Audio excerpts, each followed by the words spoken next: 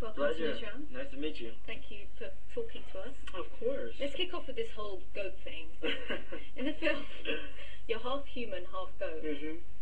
Was that all special effects, or did you have to wear hairy trousers? It was, well, to both. I had to wear hairy trousers, hairy pants, and it was really hot sometimes. One time I was on set and I was asleep, and I was sunbathing, just chilling, right? Just out there enjoying the sun, and my pants started smoking, and so I told him, like, I really wear the tight pants because, they were like, they gave me like ballet pants, and what happened is, or tights, and they would have markers, and they would draw my legs in after. So it was cool because, you would kind of wonder, like, how the legs are gonna look, and the special effects guys, they drew like other legs in there, like chicken legs and scorpio legs, and I was like, he could do anything he wanted to with it. So it was really cool to see the final result. I just need to let you know, in Britain, pants mean underwear. Oh. We say trousers. Trousers. So my trousers. So you weren't wearing hairy underwear. I was wearing hairy trousers. Trousers yes. were underwear. No. Oh, okay, trousers. Pants, yeah. So you guys. So you weren't wearing hairy underwear. It was hairy trousers. I was wearing hairy trousers. Thank you very and much they caught on fire. So yeah, not underwear. Brandon.T.Jackson is a demigod. Thank you. What are you, just so you know that you're telling everyone you had hairy pants. Yeah. Are you a demi-animal, or what's the situation with this? I mean, who are your parents if you're half goat? Well, he's a Pan. Pan is the god of the satyrs. Okay. And they think there's a whole another backstory with satyrs. Yeah. That they think he's dead, but if you read the books, well, I don't want to tell you too much, but you should read the books and find out Grover. What happens with Pan? He's the god of the satyrs, but satyrs are different. Satyrs are, they're hormonally driven creatures. At the same time, they serenade, and they're always with the nymphs in the mythology. That's what they do. So we wanted to play it where it was still kind of young with the teenagers, but not too, hormonal driven, so it'd be disgusting. So it's kind of like your average teenager that chase girls, but at the same time he has to protect Percy, so he still has a lot of heart. He's not a sleazeball at all. Don't forget that. Talking of disgusting, that Medusa head was quite disgusting. Of course, you didn't. It was all special effects. What were you holding when you're holding? No, we was holding like fake snakes that they put like this goo, and I don't know what it was called, like this goo on it, so it still was sticky, but yeah, it was nasty.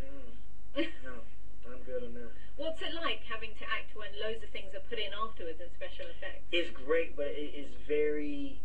You gotta have the right director for that, and I'm happy Chris Columbus is so used to, doing special effects movies, because you're looking at a tennis ball the whole time, and they're telling you that it's fire being thrown at you, or fire being a dragon is breathing fire on you, and you're like, no, there's a tennis ball that's up there, and then oh yeah, I gotta act. So that's the good thing about it. It makes your imagination go to the playground, and just you can do whatever you want with it. I hear you're a comedian as well. That too. Is that where you got the funniest lines in the film? I improv'd a lot, but at the same time, I want to stay true to the character. I don't want to do too much comedy because it'll take away from the movie. So I want to make sure it has the balance of comedy and acting, which is hard to do because the best thing about this movie is like, for what I like, as my character, I got to do action, I got to be funny, and you got to do it all, So. Now, one of the lines that you had in the movie was that demigods are everywhere. They've even got to the White House. Are you saying President Obama is a demigod? I just said the White House. It could be President Obama. It could be, it could be, who knows? It could be any.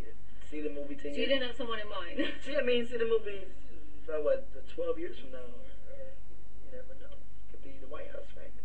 I don't know. There's been loads of comparisons with this film and Harry Potter. Our Newsround viewers are y'all comparing this to like Harry you've Potter? never heard that. No. If you bring on Chris Columbus, there are going to be some comparisons.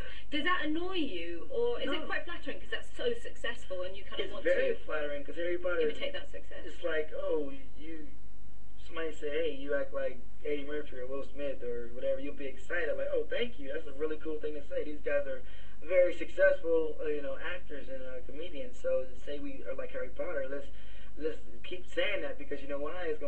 Harry Potter did very well, and if you can enjoy this movie, Harry Potter can definitely enjoy this movie. But I think they're different, but it's still the same. Chris has a certain style that stays classic, and he's good at that. And he's good at making people.